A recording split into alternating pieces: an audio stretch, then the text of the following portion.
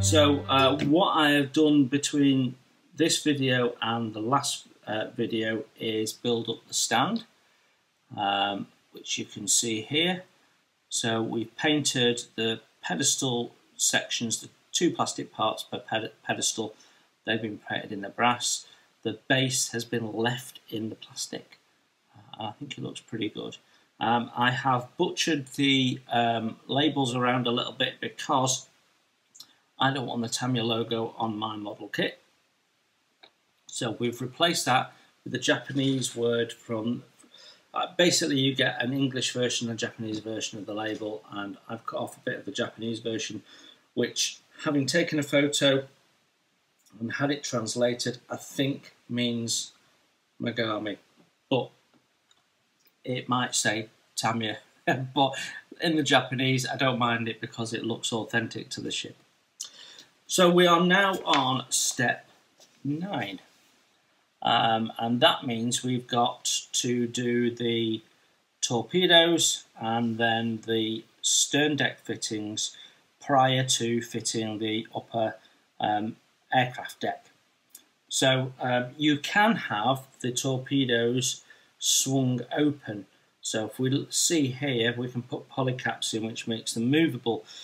But the reality is, once you put that deck on, you've got to have had them swung out before they put the deck on, and if you push them back in, they ain't ever coming back out again. So putting the polycaps in, bit of a gimmick really. You're either going to fix them out or fix them in. I'm going to do one side in, one side out, is my thought on that. I like to add a bit of animation where I can. So that's where we're up to. So there's a lot of parts to clean up.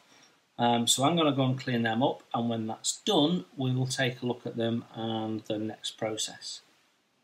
Okay, so step 9 starts with the torpedoes and torpedo tubes, and we have already placed 3 out of the 4. So I'm just going to do this last one and show you how we go about that. So there's 5 parts to each torpedo area, and what we're starting with is actually putting in a little polycap in there. So I'm going to snip that off, and then using some tweezers, just going to place that, and that part has been designed so that it just pushes down and holds into place. Then we have a little locking cap that goes over the top, and that needs to be glued in place, but doesn't need to be painted because it's not visible once it's in. So now what I've noticed about these is that they have a slight chamfer on them, so the side that has the ejector pin mark needs to go in face down, then it fits in. If you try putting it in the other way around, it's a bit wide at the top and doesn't quite go down. So just pushing that into place, and then simply going to run a bit of liquid poly around there. That should be enough. Okay, so as you can see, all these parts have been painted up now. So the torpedoes are the next thing to add, and we're just going to put a little bit of glue underneath them. Now you can hardly see them. I've painted them. I've not painted the little propellers at the end because you can only just about see the front of the torpedoes if you look at the right angle. So that just plops into place there. So if you look through the torpedo opening at that angle, you can just about see them, but you can't see them at all if the torpedo tubes are swung in the ready to fire position, which is what we're doing on this side. So the torpedo tube is made up of two parts. You've got a part with the torpedoes, 3 torpedoes loaded in, and then it marries up to this top part and gives you the impression of them being loaded in the tubes. Now I just need to paint the tips of these black, and we're using Tamiya's flat black for that. I've painted the others, but I wanted to show you what we did with this, just because the torpedoes that are made for the rack have got a little groove along them, which is the paint up to line. Now these don't have them. This particular part doesn't have them. So what we're doing is we're just painting up to about 1 millimetre away from the grey area where the torpedo tube would start. So these are going to be very prominent because they're actually going to be hanging out over the side of the ship. So you need to make sure you've cleaned them up nicely and you've got a nice crisp edge on each torpedo, and that they're all nice and level. Right, so this upper part glues into a location hole on the torpedo tube assembly, so we're just going to marry the two together. What is important is to make sure you orientate them correctly. So there's a slight sort of length of rod down the side of one of the torpedo tubes, and that needs to face out. Actually, if you try and fit it, you won't be able to fit it particularly well. You can just about get it in, but it won't sit flat and it won't sit even, so you must make sure that bit sticks out. And then we simply put the pin in the hole and push it down so it finds the poly cap. Goes down nice and easy, and then we can swing her out. Now once this deck's on, you're going to be able to swing it back in, but it'll be very difficult to get in and swing it back out. So you need to position these now if that's what you're going to do. So that is the torpedo tubes in place. So the next thing is the fittings for the stern deck.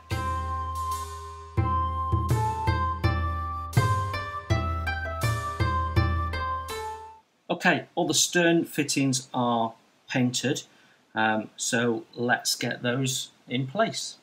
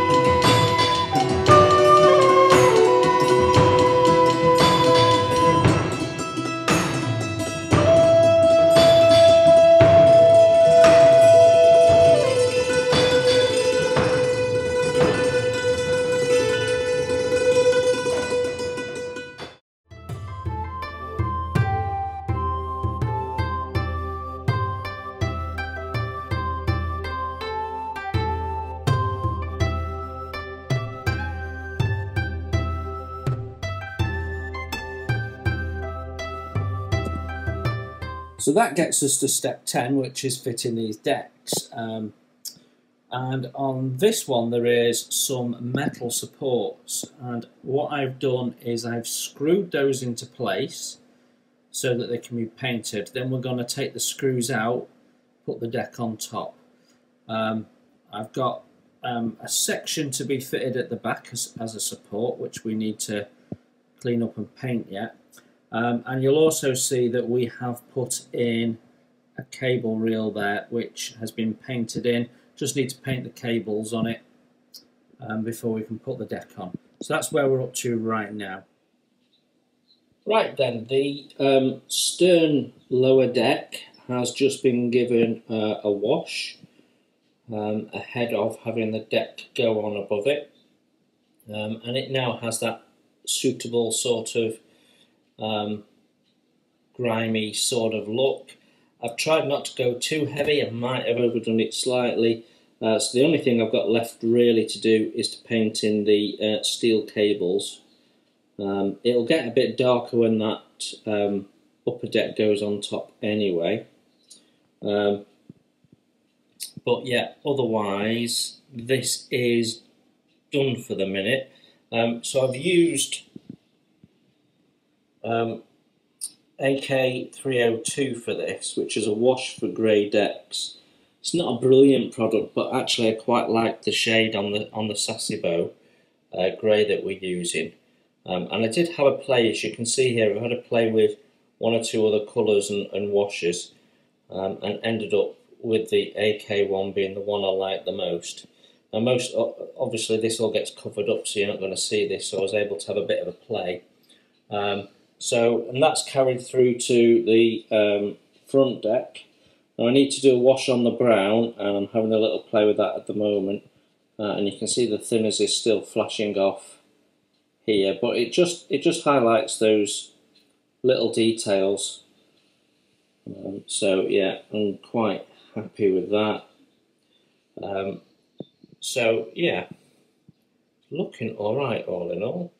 Although step 9 had us build up all of the deck fittings here, step 10 has us fit these little metal shafts which are shiny and need to be painted up. And they also have us add this structure which goes right at the end of the bow here to support the deck. So these parts now need painting up. So the metal shafts have had a single coat of paint. They weren't primed.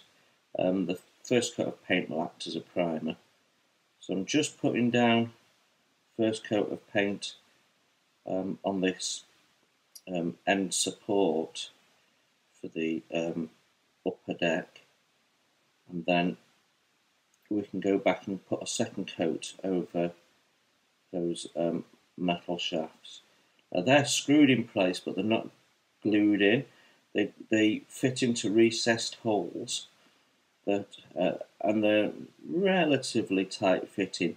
I think as long as we put the deck down with care, we shouldn't have a problem. So whilst we've got the Sasebo grey paint out, I do have some items on this deck that were too difficult to mask because they're low lighting, but need to be picked out in the Sasebo grey. So I'm just going to do that while we've got the paint out, and then we don't forget to do it. We can paint in the cable reels now.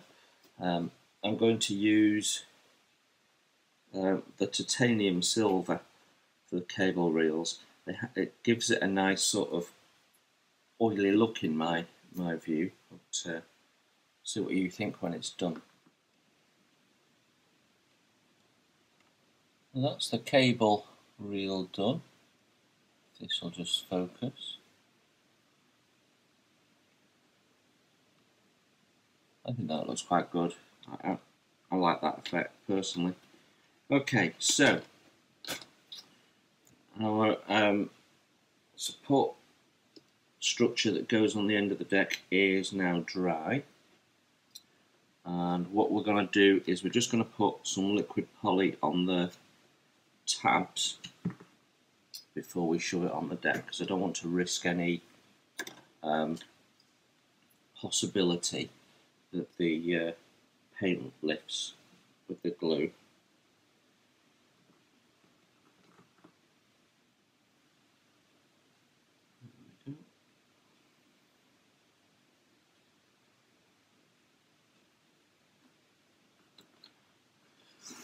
So that means we can now put this deck on.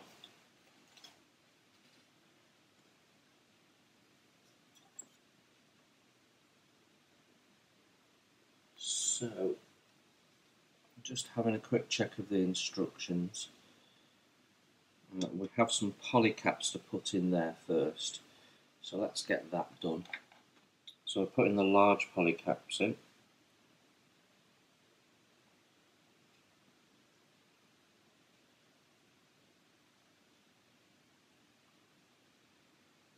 Go in there. And then what we need to do is take these little screws out, and what ideally I want to happen is that I leave these little metal shafts behind. The fact that this screwdriver is magnetised is really helpful.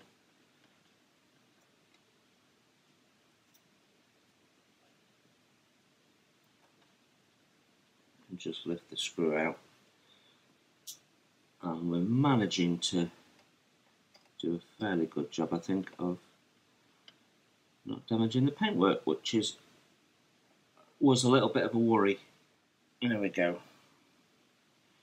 So we can now carefully put the deck on. If we look underneath, we've got 3 little location points for that, and we've got some tabs that go underneath here. So I'm hoping if we go in tab first, everything will align, and then the deck should sit on top of there.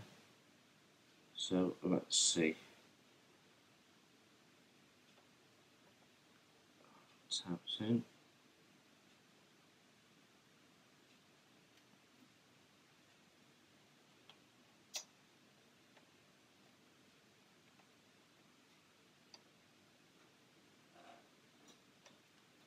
Okay, that all fits like a glove. So I'm just going to drop the screws into their holes to start with.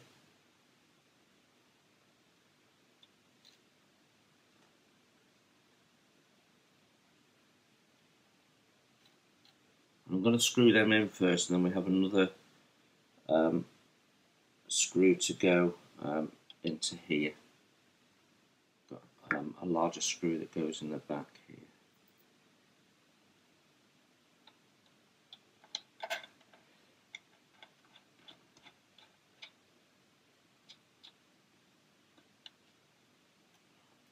That is the deck on, so there's no need for any glue because it's held down with those fasteners. And we'll just have a quick check. Yeah, the deck is sitting on the support bracket perfectly fine. Our deck, flight deck in place.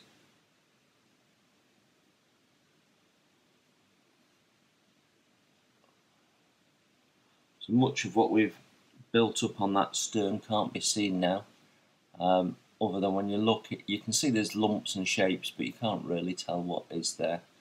And you'll see that the flight deck tends to, the height raises towards the stern is what I'm trying to say. Okay, that completes step 10. Oh no, it doesn't, I beg your pardon, we've got some polycaps to put in, so let's do that next. So these are small polycaps. That's 2, and then we have 2 little weights that go on top to lock them in place. So I just need to tidy them up, and then we'll be able to just glue them in. So let's get that done. Obviously these won't be seen, so I'm not bothered about painting them. There's something that goes on top. So we just need to tack them into place with a bit of extra thin.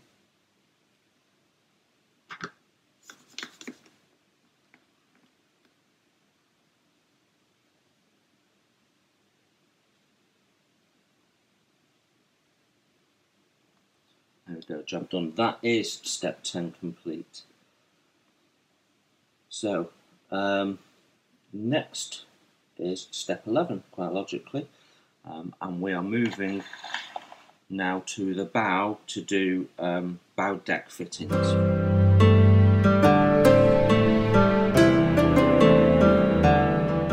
So the ladders that Tamiya provide at this stage are plastic ladders, and my issue with them is that they're too thick, they don't have handrails, and they just don't look right.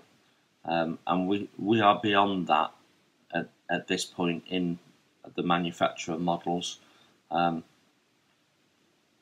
So what we need to do is replace those with etch. And why, when Tamiya add etch into their kits, why they are not putting ladders in is beyond me. But what we will do is we will replace with some photo etched inclined ladders. So like so, and that will look an awful lot better and realistic. And then what we've got to do when we put the railing on that isn't supplied, we've got to make sure that we connect it up to start edge of that. So yeah, not a biggie, but we've got to make sure that that platform is taken into account when we put the railings on, that's all. Otherwise, all these other parts can just be cleaned up and painted. So I'm going to clean them up, and I'll see you when we're ready to paint. So what I'm doing with the kit supplied cable reels, because they've been good enough to make the individual parts, the ones that weren't moulded into the deck, with a completely round core, I'm cutting the ends off and preserving the core, which allows me to gauge the length. Then we're using the aftermarket etch cable reels to fold back up, and we use that core as the centre of the cable reel, so we can paint it, and we preserve all the little grooves that have been put in on the kit part, and they end up looking quite good. So it's just a matter of removing this moulded on end. I mean, they're not so bad, but you've got no detail on the end, they're just blank at the end. So in my mind, they just don't quite look right, and it's a little thing to improve that makes all the difference to the overall look of the ship, because they are quite a prominent feature on the decks. So that's what we're doing with those. So I'm going to modify those in a sec. We've got 2 of those to modify. And then in the main, what we're doing is painting the undersides of all the parts, then we'll fit them, and then we can touch up the upper sides when they're fitted. So I just want to test fit these and make sure we're not going to have any issue with the barbettes. So let's just do that next. But the one thing with the Tamiya is, you know, it'll slot together. So if you've not built a model ship before, and you're fairly new to modelling, or you're the type of modeller that doesn't really like to have to fuss around to make parts fit, then a Tamiya ship is definitely the way to go. Just bear in mind that you will be losing some detail. Okay, let's get this ladder built up next. So I think these came out of my etch for the Graf Spey, Trumpeter's Graf Spey, and they are the additional etch that I bought, which I seem to think was Edward, I'm not 100% sure, which left me with some spare ladders. Okay,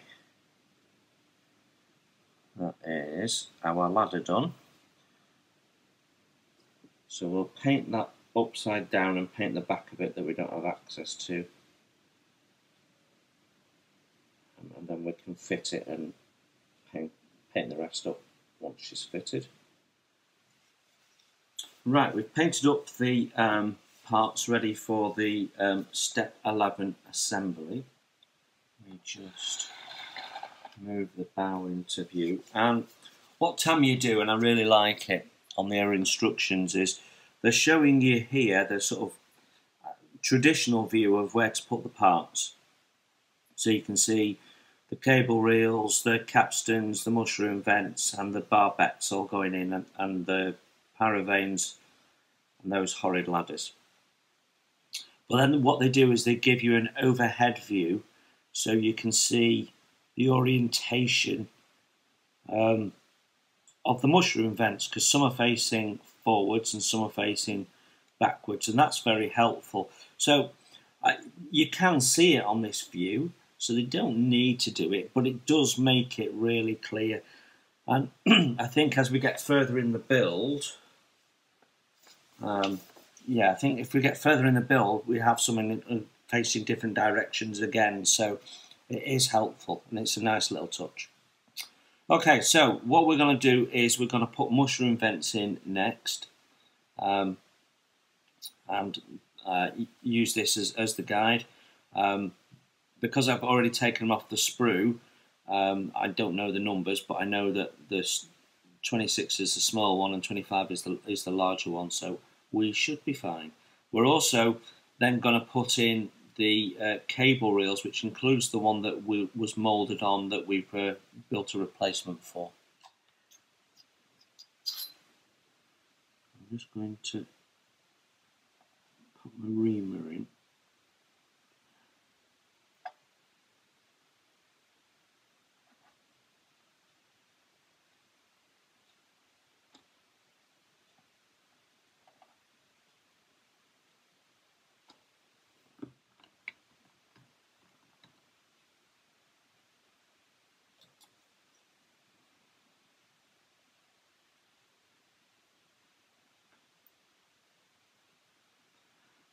Better.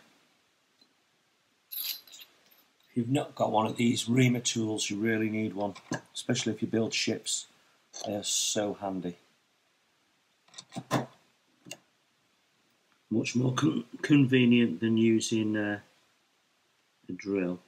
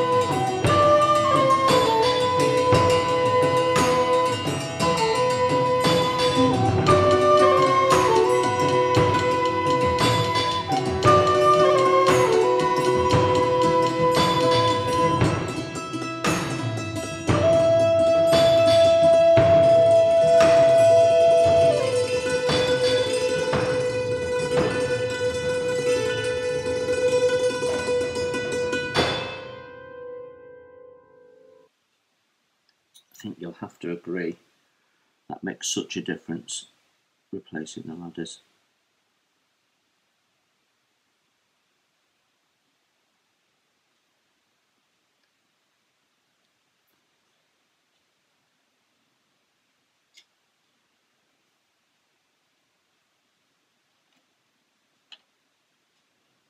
So there we have it. So barbettes are next. Right, so we're going to put the barbettes in now.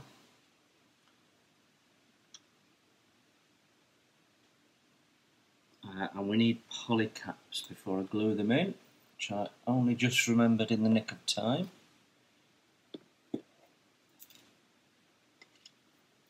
So underneath each one of these is a little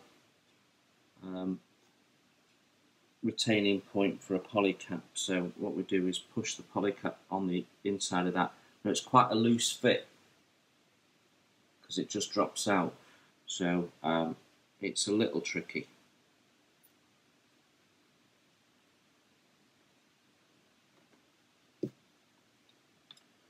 So I'm going to use this thicker glue and put a little bit on the inside, not too close to the edge.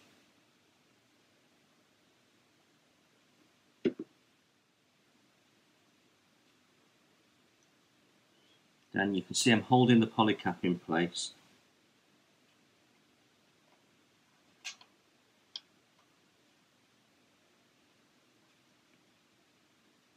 There you go, and that's in.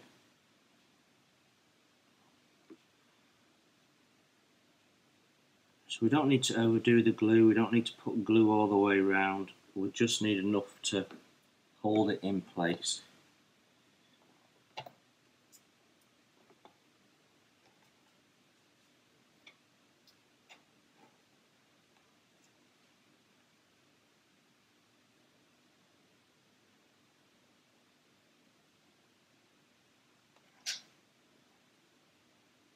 Okay, second one in. At the top of these, I know they look a bit scruffy, but once the guns are in place you won't see those. Okay, now this had quite a tight fit anyway, and the polycap goes on the top of this. So I'm not planning on putting any glue on this because I know it's a tight fit.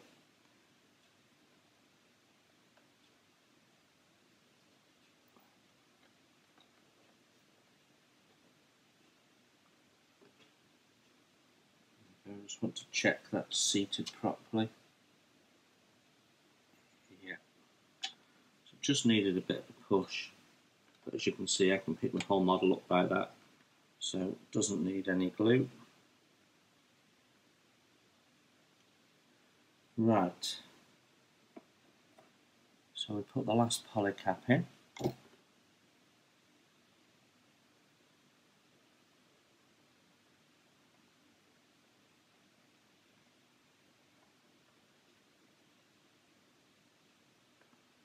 Pushes into place, and then I'm going to put a little bit of glue like we did on the deck. I'm going to use just 3 little spots of glue on the inside of that cap that goes on the top, and that is our main gun barbettes in place.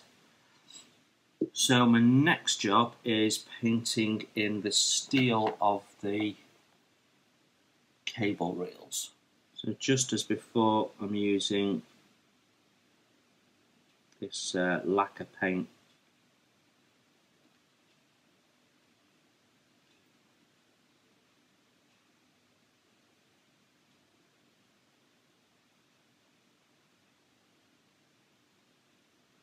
When it first goes on, it looks really bright. I have to say the lacquer paint, Tamiya lacquer paints, metallic ones are really nice. I might keep the metallics because they do go down nice and they look really good. It's a nice, you can't see the speckles, the metallic speckles if you like. It does go down very nice. But just a word of warning, if you've not used lacquer paints before, I I've inadvertently done something which has reminded me. I'm using this bit of tissue paper with a bit of lacquer thinners on to clean my brush, and it does a brilliant job of cleaning my brush. But then I've, without thought, rather than putting it in my sprue bin, which is what I normally do and what I'm going to do now, I inadvertently put it on the table next to my plastic holder, which has got all my little scraping tools in, and that's what's happened. It's melted the plastic. So you must be careful and don't get lacquer thinners on your model, because it will eat the plastic. As you can see, it's eating through a couple of layers of the plastic there, and it's all fogged up. So yeah, the heat of it has melted the plastic. So just take a bit of care. Okay, the titanium silver that we've used on the cable reels has dried, but it is a little bright, and I want to pick out the detail a little bit. So I'm using Tamiya's black panel liner as a wash, but what I'm going to do is, rather than dolloping it on with this horrendously thick brush, I'm going to use a paintbrush just to put it on with a bit more control.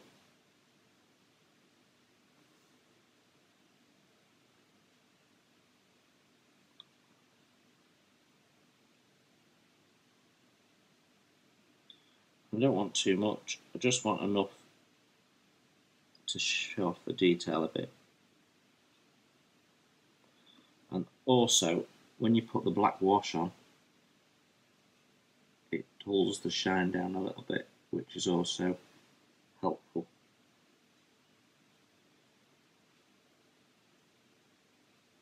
There we go.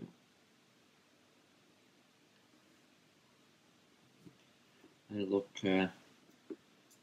like steel ropes now, I think. Right, so that completes step 11.